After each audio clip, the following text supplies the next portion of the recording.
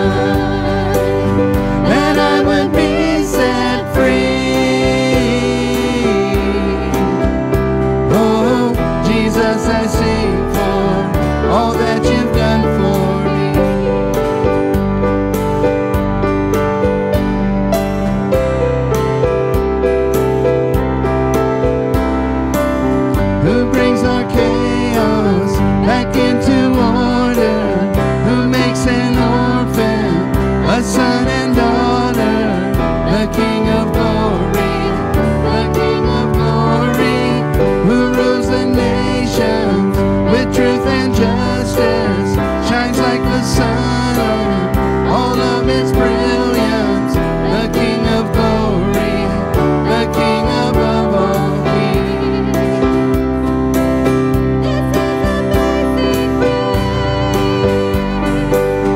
This is unfailing love, that you would take my place,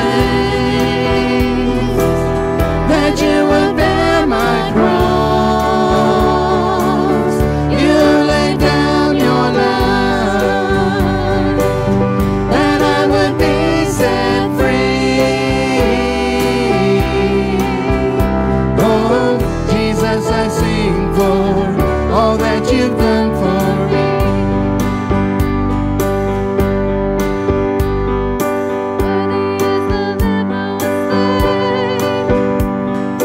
Worthy is the King who conquered the grave. Worthy is the Lamb who was slain. Worthy is the King who conquered the grave. Worthy is the Lamb who was slain. Worthy is the King who conquered the grave. Worthy is the Lamb who was slain. Worthy, worthy, worthy. Oh, this is amazing grace. This is unfailing love, that you would take my place, that you would bear my cross, you laid down your life, that I would be set free. Oh, Jesus, I sing for all that you've done for me.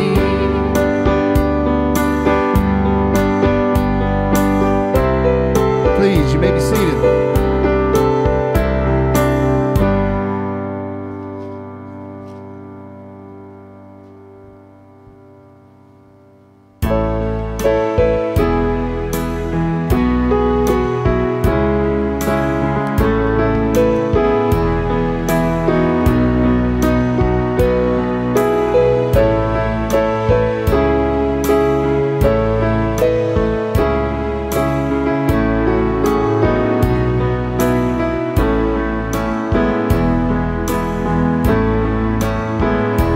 Bless the Lord, oh my soul, worship His holy name. Sing like never before, oh my soul, I worship Your holy name.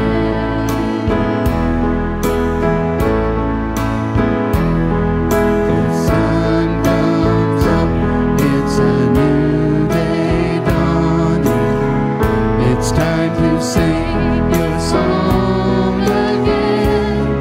Whatever may pass and whatever lies before me, let me be singing when the evening comes. Bless the Lord, oh my soul, worship His holy name. Sing like never before, oh my soul, I worship Your holy name.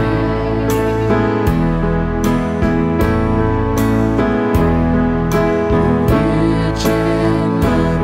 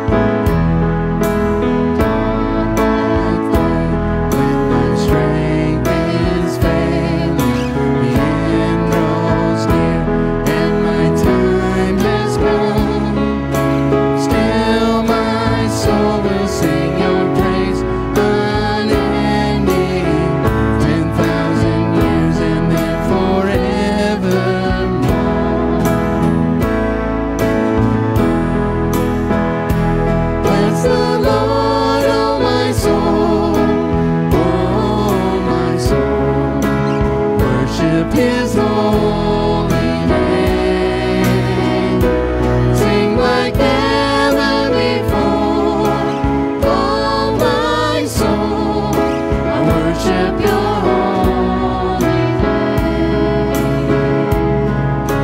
Worship your holy name.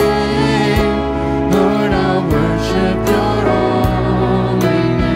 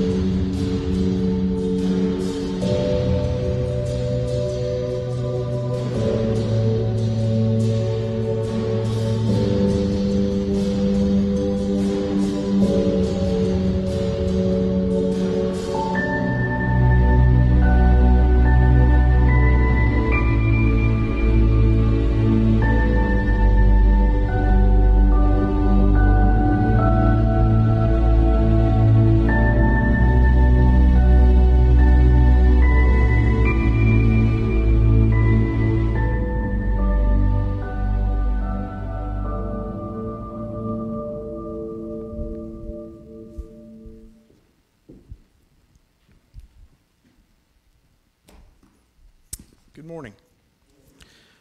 Give you a little update. Yesterday we had a wonderful day here. Somber reason that we're here, but it really felt like the church was coming back again. It was a lot of people here, the help. I can't say enough about this congregation of the help that we got yesterday, from the kitchen to the staff out here. It was just amazing, and such a beautiful thing for a neighbor that lives 2 steps out the door there, and so many people from town was here yesterday, and it was great evangelism opportunities. So I can't thank all of you enough for your prayers, your time, your effort. It's what the church should be. As a hurting family, that the church said, "Hey, let us help you, let us rescue you," and I'm just so proud of you, all of you guys. I'm just so happy for you. So thank you again. And continue to keep that family in your prayers, the John Kearns family. They got a long road ahead of them, but they've got a good family and good support unit. So they'll be okay, but they could certainly use your prayers. I was reading where a businessman was late for an appointment, a meeting, and he couldn't find a parking space. And as he frantically circled the block, he got so desperate he decided to pray, and it's kind of a sad situation. He starts to pray, and he looks up to heaven, and he said, "Lord," he said, "take pity on me." He said, "If you find me a parking space, I'll go to church every Sunday for the rest of my life. Not only that, I'll give up drinking." Miraculously, a parking space appeared. The guy looked up to heaven, and he said, "Never mind, I found one." We laugh at that, but there are some people in this world, and this week reminded me of that. This was not what I was supposed to preach this week, but this is what God wants me to preach. But I was reminded that there are people in this world who can't see for looking. The evidence could be as clear as the nose on their face, but they can't see it because they simply refuse to see it. I'm sure most of you have heard of the book called Ripley's Believe It or Not. The man who wrote it enjoyed collecting stories that were unbelievable, but they were true. For example, I was reading a young girl from California once swung 68 hula hoops on her body at the same time. I read a man had a chicken that laid a square egg. I would think that would hurt. The world's largest hot dog was over 3,000 feet long, weighed 885 pounds, and took 103 butchers to carry it. Now, these stories are hard to believe, but they're true. Why do I tell you that? Because our Bible has stories in it that are true, even though they're hard to believe at times. For example, Thomas, the disciple, refused to believe the other disciples when they told him that they had seen the risen Savior. He was not with the other disciples in the room when they saw Jesus on that first Easter night. He refused to believe them until he could see Jesus in person himself. 1 week later, all the disciples, including Thomas, were in the same room when they saw Jesus again. Jesus knew at that time that Thomas needed proof of his resurrection, and he invited Thomas to put his finger in his nail holes and in his hands and the spear hole in his side. And it was only at that time that Thomas was able to believe. He could see it. You know, some people are like that in this day and age. They refuse to believe that Jesus rose from the dead because they've not seen it with their own eyes. They want concrete proof. On the other hand, all of us that know Jesus rose from the dead because we believe it in faith. We don't need to see it with our own eyes. We have a faith in Jesus that he would rise from the dead. I want to talk to you today. I want to talk to you about being wise. I want us as followers of Jesus Christ to be able to see what others don't see or what they don't want to see. I want this body of believers and Christians worldwide to be able to see with the eyes of Christ. Let's pray.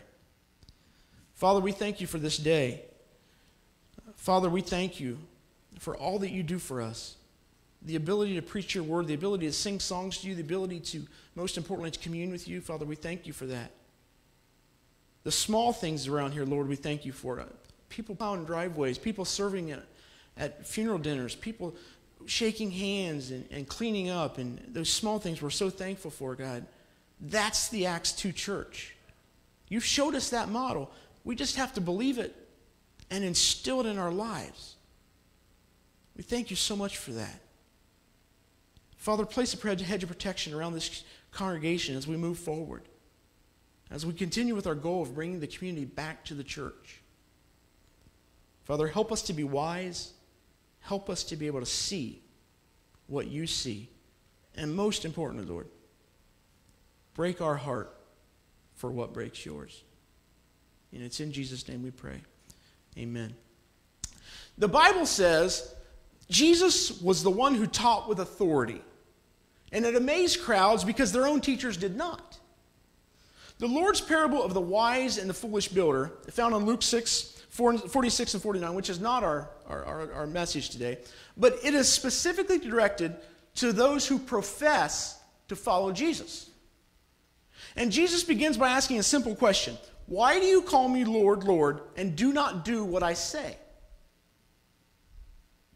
It is not enough to simply hear the sayings of Christ, but we have to apply them. It should be our heart's desire to obey Christ when we say we accept you as our Lord and Savior. You know, Christ is mocked and scorned when professing Christians call him Lord, Lord, but they don't seek to do his will. Of the wise builder, Jesus says, I will show you what he is like who comes to me and hears my words and puts them into practice. And he goes on and he says, he is like a man building a house who dug deep down and laid the foundation on a rock. When a flood came, the torrent struck the house, but could not shake it because it was well built, had a solid foundation. And we see here that this true believer takes his Christianity seriously. He puts his faith in Christ, the rock of ages. He allows the Holy Spirit to wash his heart clean with the Word of God, and he walks in obedience and follows what God says. King David said in Psalms 119, he said, you have laid down precepts that are to be fully obeyed. He then says in Psalms 119:9, he says, how can a young man keep his way pure? By living according to your word. And Jesus says such a man is like the house that can't be shaken by the floodwaters, because his faith is resting on the solid foundation. You see, friends, true disciples stand firm when the storms of life rage. Friends, listen to me this morning. Listen to me when I tell you this. No Christian is exempt from sickness, from disappointment, accidents, abuse, or any other trauma this world or the devil throws our way. But these storms of life cause true born-again believers in Christ to simply dig deeper into God's Word, to pray more, and to stand more firmly on the promise of Christ. One thing this pandemic has done for me, it has really improved my prayer life. But the foolish builder, Jesus says, the one who hears my words and doesn't put them into practice is like a man who built a house on the ground without a solid foundation. The moment the torrent struck the house, it collapsed, and destruction was complete. Now, the false disciple lays no foundation in Christ. He ignores the Word of God. He applies himself elsewhere. He lets himself get overly busy in worldly matters and does not consider the consequences. He often hears the instructions of the master builder through the local church, through parents, through friends, Christian relatives, radio, books. And day after day, week after week, year after year, he hears them, but he never sees them. That's the question. Can you see with the eyes of Christ? He never actually follows the instructions on how to build a spiritual life. And the firm foundation is never laid. And of this person, the sad part about this, of this person, Jesus will say on Judgment Day, I never knew you. This false disciple falls under the storms of life and eternity. But the true disciple stands firm and lives a life worthy of the gospel he professes, and he reaps eternal life and becomes a very wise Christian and is able to see with the eyes of Christ. So the question this morning is, how can we get to the point where we truly become wise in living a life for Jesus Christ? If you have your Bibles with you this morning, turn with me to the Gospel of Mark. Let's look at the Gospel of Mark. Let's look at the 8th chapter this morning.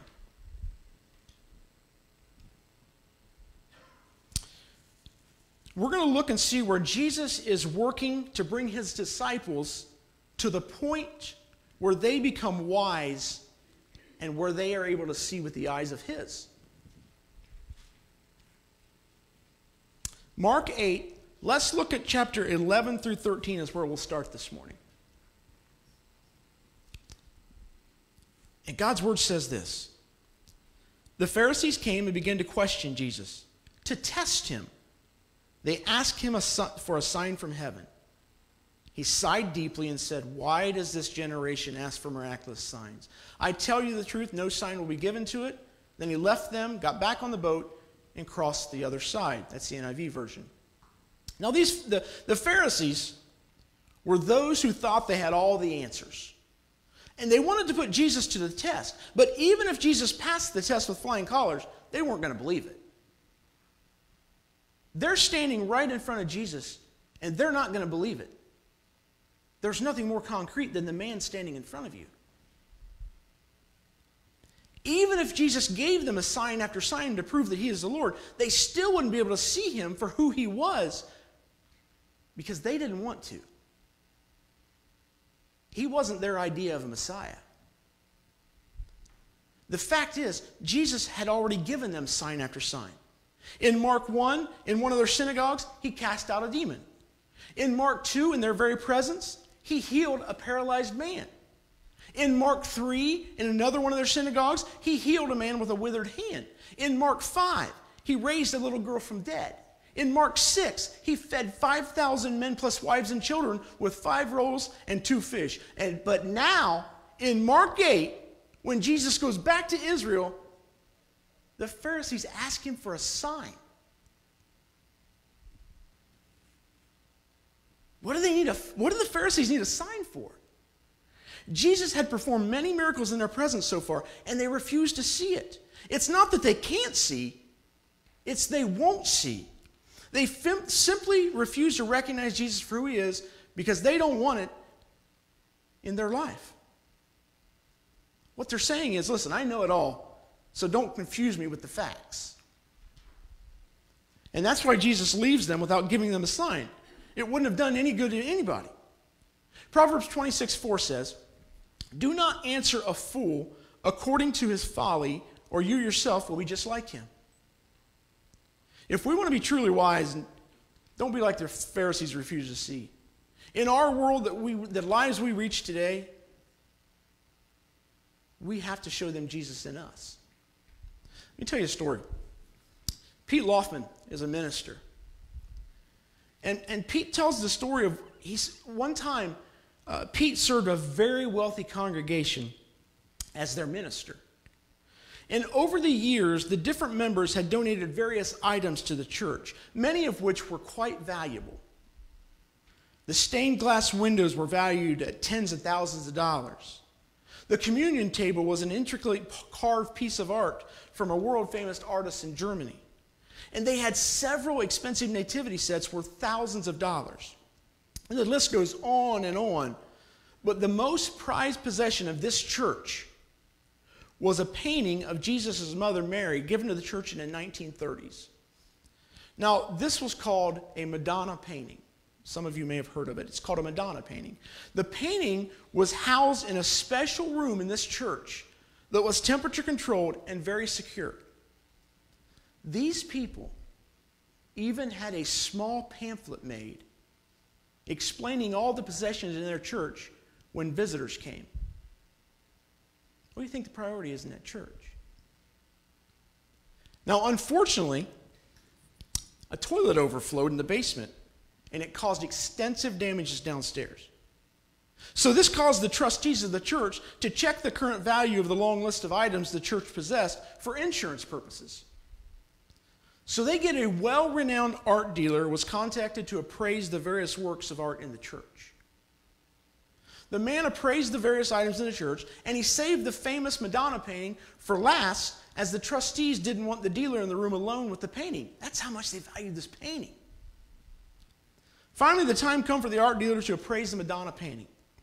And the art dealer quietly took the painting down, slowly looked the painting over, and one of the trustees could not contain himself, and he blurted out, "So how much is it worth, buddy?" "Well," said the art dealer, "I need to give the painting a more detailed examination." But he said, I'm very impressed. My first thought was it was worth maybe, the guy says, maybe $7,000 or $8,000. But then the appraiser says these words. He says, "This is the best forgery of a painting I've ever seen." Yeah. Now this clearly agitated the trustees, and the one guy shot back and said, "What are you talking about? This painting must be worth hundreds of thousands of dollars. This is no forgery. You don't know what you're talking about." The art dealer didn't miss a beat, and he coolly says, "Listen, if you don't believe me, you go see this original yourself in the Art Museum, Metropolitan Museum in New York City. They have the original." Believe it or not, there were some in the congregation who refused to believe the painting was a forgery. Some stepped forward and attempted to stop any form of payment to the art dealer, saying that he was inept and didn't know what he was talking about. And others set out to find a real art appraiser who would give a true assessment of the painting. Why did I tell you that? Because for years, these people in this church had lived with what they thought was real. Everyone told them the painting was real, then in turn told everyone else the painting was real, and they could not see the painting in any other light. It was real to them. Finally, the consensus was made that the church had the real painting and the Metropolitan Art Museum had the fake, and to the knowledge of the minister, not one of his congregational members, not one, has ever went to the New York City Art Museum to see the real Madonna, because they believe they have the real one. They refused to believe what they were told and the proof of the original in New York. Don't be like those who don't see, folks. Don't be like those who don't want to be confused with the facts because they think they know it all already. Don't let the world suck you into its ignorance. At the very least, admit your inability to see so Christ can open your eyes. If we want to be truly wise, the second thing we need to do this morning is we don't need to be like those who can't see. Don't be like those who have no sense. Don't be like those who have no understanding of who Jesus is. That's where the disciples are at this point in our story. They haven't figured it out yet, but Jesus is going to help them as they get into their boat to go to the other side of the Sea of Galilee. Look at verses 14 and 15. The disciples had forgotten to bring bread, except for one loaf they had with them in the boat. "Be careful," Jesus warned them. "Watch out for the yeast of the Pharisees and that of Herod." Now, I want you to imagine this, okay? As the boat leaves the shore at this point on the Sea of Galilee, I'm thinking that the disciples can look back and see Herod's giant palace raising in the sky behind the Pharisees who are standing on the shore. Now, the disciples are hungry with just one bread roll to share between the 13 of them, and perhaps some of them are looking back at the wealth and power of Herod, looking at the Pharisees. Maybe they're longing to be rich and powerful as well. And it's a teachable moment for the disciples, and Jesus takes advantage of it like the master he is. And as they're looking at Herod's palace and the Pharisees standing before it, he warns them to watch out for that kind of yeast. In other words, like yeast, which permeates a whole lump of dough, a longing for the outward trapping of success and power can only end up corrupting all of us on the inside. Luke 12:1 tells us that the yeast of the Pharisees is hypocrisy. It's play acting. It's putting on a show. It's pursuing self-glory, and Jesus warns us that such a pursuit is morally and spiritually destructive. It's a powerful lesson, but the disciples are not thinking about the spiritual lesson. They're thinking about their stomachs. Look at verse 16 and 17. They discussed this with one another and said, "It is because we have no bread." Aware of their discussion, Jesus asked them, "Why are you talking about having no bread? Do you still not see or understand? Are your hearts hardened?" Today we might say, "Do you have such a hard head?" or "Can I knock some sense into you?" Scripture goes on in verses 18 through 21. It says, "Do you have eyes but fail to see, and ears but fail to hear? And don't you remember when I broke the 5 loaves for the 5,000? How many basketful of pieces did you pick up?" 12, they replied. "And when I broke the 7 loaves for the 4,000, how many basketfuls of pieces did you pick up?" They answered, 7. He said to them, "Do you still not understand?" These guys can't see it yet. Jesus is Lord. It doesn't matter that they only have 1 roll for 13 people. Jesus can take what they have and use it to meet all their needs as well as our needs today. They don't need the wealth and power of the Pharisees and Herod. They have everything they need in Jesus, but they just can't see it yet. On January 25th, 1979, 35-year-old Willard Boone from a small community south of Columbia, Mississippi, drowned in the Pearl River. True story. Drowned in the Pearl River. During that week, 4 other people drowned along that path in the Pearl River. A reporter for the Jackson Daily News quoted a law official as saying, "This is one of the most treacherous rivers in the country. People don't realize the danger along the Pearl River. It's just a crying shame so many drown in it." Now, I tell you this story because Christ gives us so many warnings about missing out on eternal life. But sadly, in spite of all the Bible says, preachers preach the good news, and many still choose to defy the odds and end up in hell. Now, unlike the Pharisees who won't see, the disciples can't see. And sometimes we're like that too. Sometimes we can't see or we forget what we have in Jesus. He provides for us at times and time again. And yet with each new challenge, we still worry about having enough resources. As Stan Caffey and his fiancée prepared to get married, they cleaned out their respective garages and sold everything to Goodwill. Between the two of them, they sold an assortment of clothes, bicycles, tools, computer parts, and tattered copies of the Declaration of Independence that had been hanging in Stan's garage for 10 years. You know where this is going. Well, when Stan's trash turned out to be another man's treasure, that particular version of the Declaration of Independence was a rare copy made in 1823. A man named Michael Sparks spotted it. He purchased the document from this guy in his garage for $2.48. And then later auctioned it off. You ready? $177,000. That's not a bad profit. Listen to this.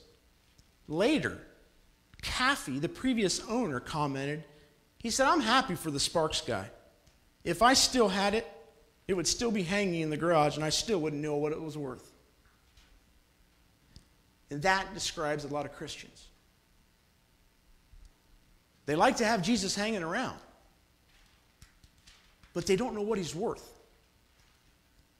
They don't realize what they have in Jesus Christ. Friends, let's never forget the supreme treasure we have in Jesus Christ. Let me tell you something. This is way off the subject. I had my funeral sermon done Wednesday.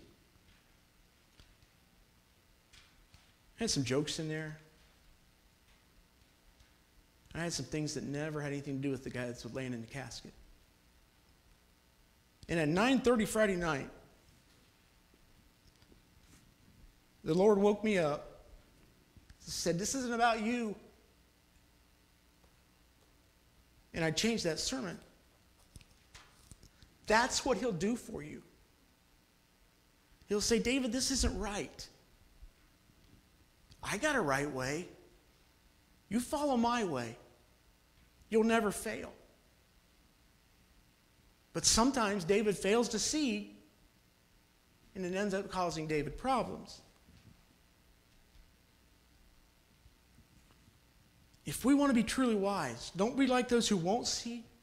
Don't be like those who can't see. Instead, ask Jesus to help you see. Look at Mark 8:22 and 24. They came to Bethsaida, and some people brought a blind man and begged Jesus to touch him. He took the blind man by the hand and led him outside the village. When he had spit on the man's eyes and put his hands on him, Jesus asked, "Do you see anything?" He looked up and said, "I see people. They look like trees walking around." Now we see in this passage of Scripture that this blind man has some wonderful friends. They know about Jesus. They may have heard him teach as he had traveled from around the areas, I don't know. Perhaps they'd been fed by Jesus from the few loaves and fish, I don't know.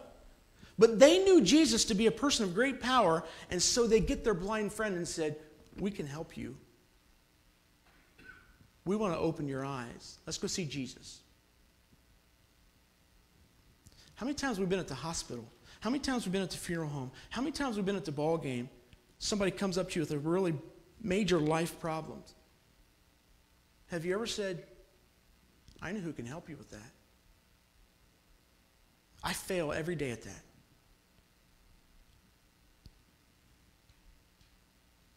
So Jesus took the blind man by the hand. He leads him outside the village. Now I love this verse simply because the verse shows us a clear expression of Jesus. And that's human compassion.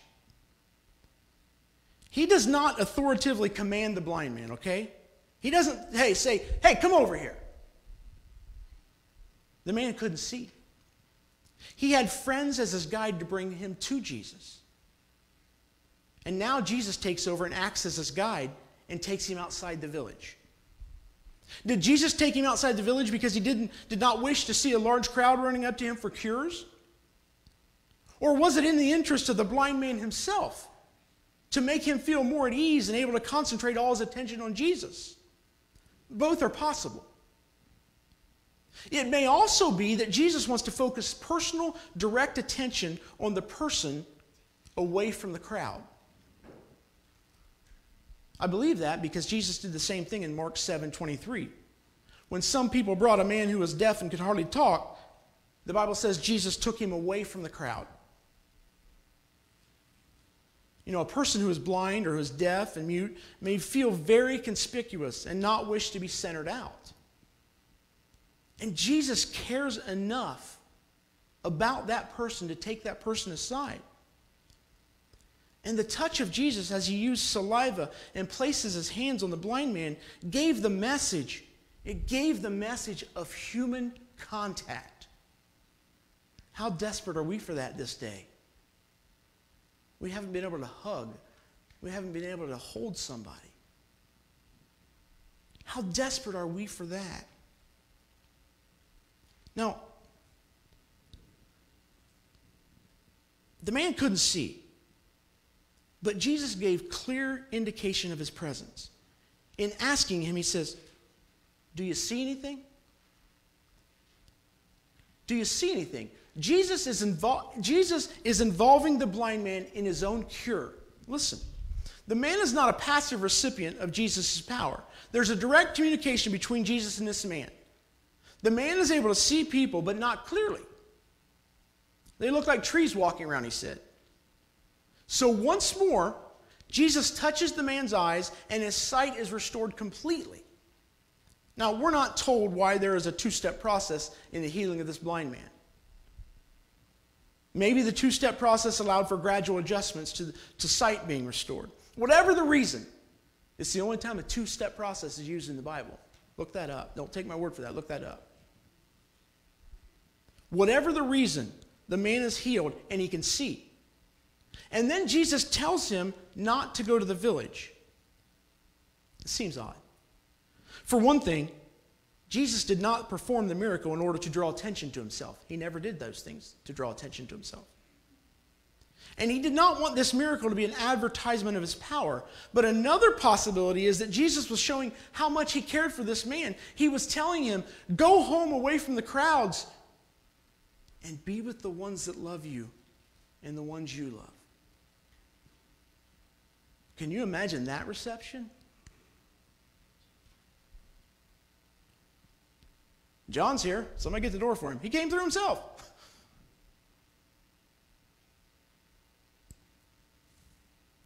He tells him to go home to be with his family so he could celebrate and consider the greatness of Jesus and what he had done. Look at verse 25 through 26. Once more, Jesus puts his hands on the man's eyes. Then his eyes were opened, his sight was restored, and he saw everything clearly. And Jesus sent him home saying, don't go into the village. It's a picture of what Jesus' disciples are going through in Mark. In terms of their understanding of Christ, their insight is starting to grow. It may take a few encounters with Christ, but eventually they see clearly as well. And so can we, if we, like his disciples, continue to depend on him. And we too can come to know Christ intimately if we continue to trust and follow him, even when times are hard.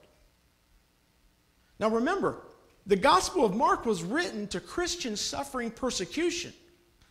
They were experiencing beatings and burnings and massacres. And Mark makes it very clear in the first part of his Gospel, Jesus is Lord even in the hard times. Fanny Crosby was only 6 weeks old when she developed a minor eye inflammation. It was a simple thing to treat even in 1820. That was the year she was born. All the doctor had to do was apply some ointment to her eyes with a little bit of medication. Only the doctor that treated Fanny Crosby was careless. He put too much medication in the ointment. She went totally and permanently blind. Later in life, she said of the doctor, she said, if I could meet him now, I would say thank you, over and over again for making me blind. It's because she saw her blindness as a gift from God. It's what helped her see Jesus in ways others seldom see him. For her blindness had given her spiritual insight that few people have ever had. And friends, that's what hard times can do for us. They can give us spiritual insight we've never had before. They can help us see Jesus like we've never seen him before. At first, things might be a little unclear, like this guy. At first, we might not fully understand how Jesus can be God in the midst of our trials. But eventually, we'll see it if we stay close to him. You see, friends, the world is full of people who fail to believe anything about Jesus Christ. In this life that we live, we all have been guilty of failing to see something that's right before our eyes. All of us have family and friends that we cannot understand why they refuse to believe in God and accept Christ as their Lord and Savior. But we got to be careful not to get frustrated and upset with those people. Remember, one of the great men of the Bible had a time of disbelief. Doubting Thomas, I talked earlier. Was a more unfair moniker ever pinned on a person? For by taking into account the full account of his first encounter with the risen Christ, Thomas could have easily been named Believing Thomas. For reasons we cannot presume to know, the resurrected Jesus first appeared to the disciples at a time when Thomas was absent. And hearing their claim to have seen Jesus alive, that's when Thomas didn't believe it. So he's labeled as a doubter because evidence was necessary to enable and energize his belief that Jesus had indeed conquered death and vacated the tomb.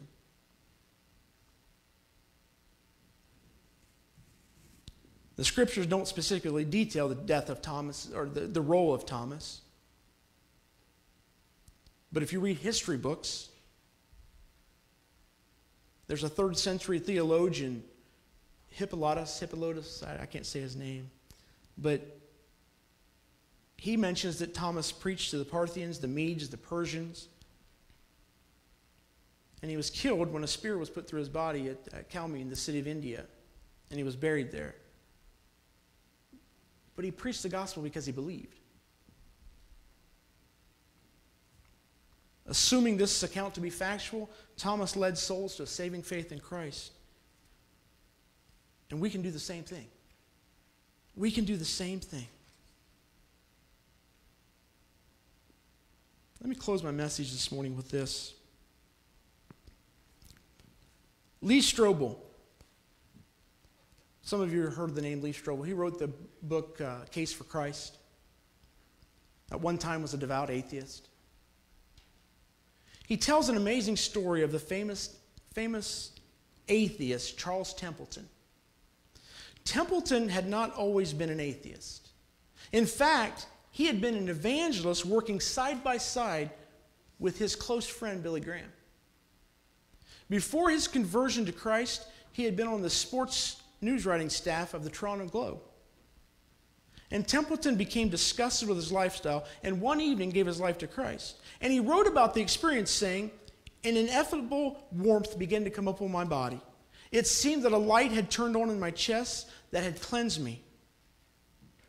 But unfortunately later, Templeton would abandon his faith and write a book entitled, "Farewell to God, My Reasons for Rejecting the Christian Faith." Then it was that Templeton uttered the words that Strobel never thought he would hear. He never thought he would say no to Christ. Later on in life, Templeton was dying from an incurable disease. And Strobel went to see him. And they talked about death and what was beyond. And eventually they began to talk about the person of Jesus. And Templeton's tone changed dramatically when Strobel asked him what he thought of Jesus. That's a bold question. He looked at Strobel and he said he was the greatest human being who ever lived. He was a moral genius. And Strobel was so surprised at these words, and he replied, he said, "You sound like you really still care about him." Templeton said, "I do. He's the most important thing in my life. I know it may sound strange, but I have to say I adore him." And Strobel again was a little shocked as he said, "You say that with some emotion." He said, "Well, yes, everything good I know, everything decent I know, everything pure I know, I learned from Jesus Christ." And there was a brief pause, almost as if he was uncertain whether he should continue. Strobel writes these words. He says, Templeton went on as he spoke slowly and deliberately. And he continued to talk about the importance of Jesus. Then it was when Templeton uttered the words that Strobel never thought he would hear. He says, "And if I may put it this way," he said as his voice began to crack, "I miss him." And tears came down Templeton's eyes. He said, "I miss him." He turned his head and he looked downward, raising his left hand to shield his face from Strobel. And he sobbed and he sobbed. Friends, listen to what I'm telling you. Listen to what I'm telling you. Jesus said in Matthew 13:45, he said, "The kingdom of heaven is like a merchant looking for fine pearls. When he found one of great value, he went away and sold everything he had and bought it." Jesus Christ is the pearl of great price. lose him, you lose everything. Those who fail to be persistent in their quest for Christ are robbed of God's greatest gift, and that's Jesus Christ himself. Those who fail to passionately quest for Christ, they settle for a life of begging for the meager things that the world has to offer, but they're never satisfied. But those who fail to pursue Christ end up following their own foolishness, and they miss out on the greatest gift of mankind, and that is salvation through Jesus Christ. Don't let go of that pearl. You can have that today. You can receive him as your Lord and Savior right here today. You can come down front and repent of your sins. Ask him into your heart. We'll have your sins washed in the waters of baptism today. It's urgent. You're never promised tomorrow. Come today. Come just as you are.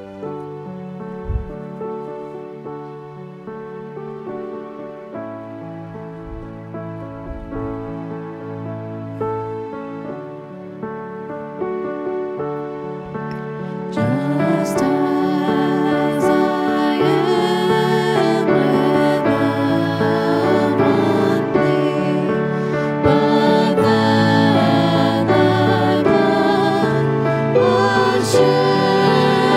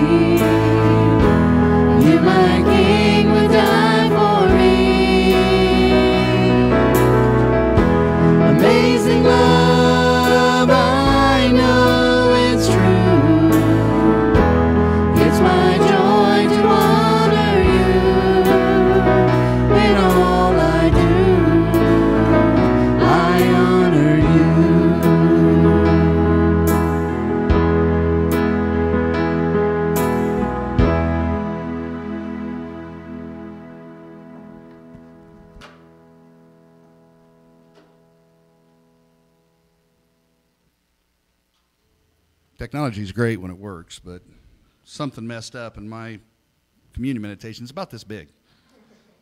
So we're going to have to play around a little bit. This morning I want to talk to you about the need for communion. And do you understand it? And do you understand the need? Christians call it by various names: the Lord's Supper, the Last Supper, and communion. Churches celebrate it in various ways and times, and Christians even disagree about what it means to say Christ is present when we take the cup and the bread.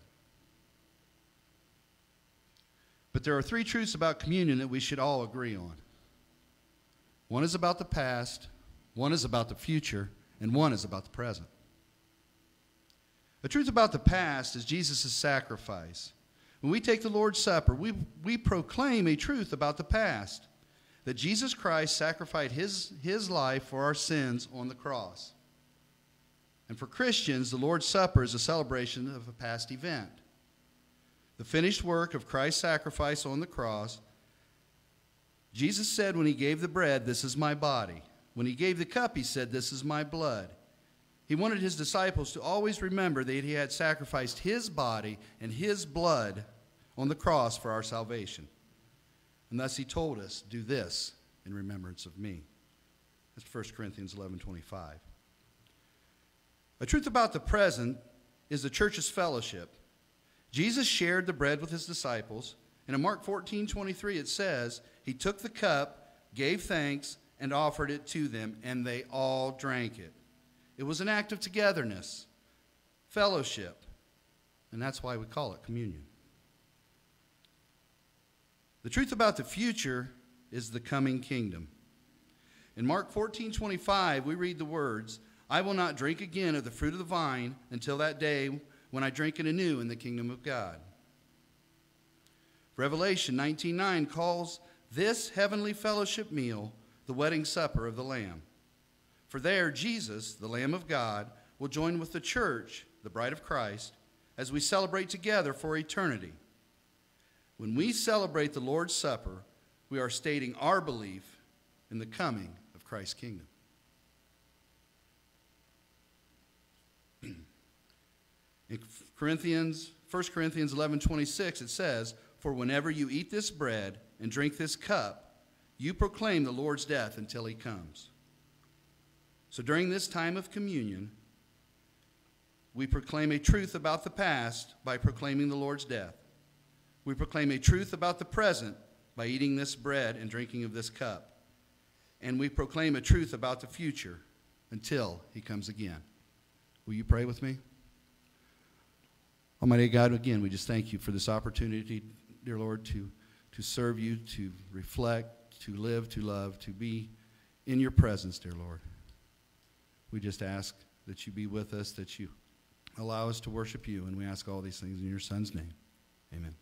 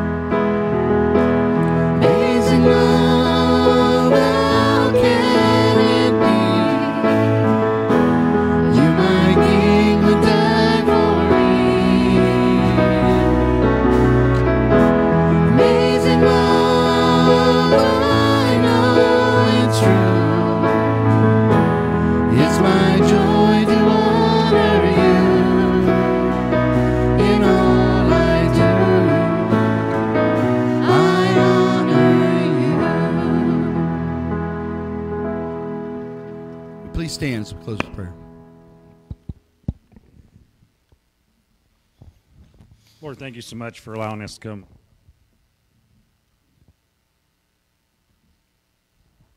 Lord, thank you so much for allowing us to come together here today, Lord, to worship together as a church family, Lord. We just ask you to watch over the ones on our prayer list, Lord, and to be with each and every one of us as we come back here next week and worship together as a church family. In the name we pray. All right, folks, I really enjoyed this. Say it with me. Love God, love people, share Jesus. Have a great week, everybody.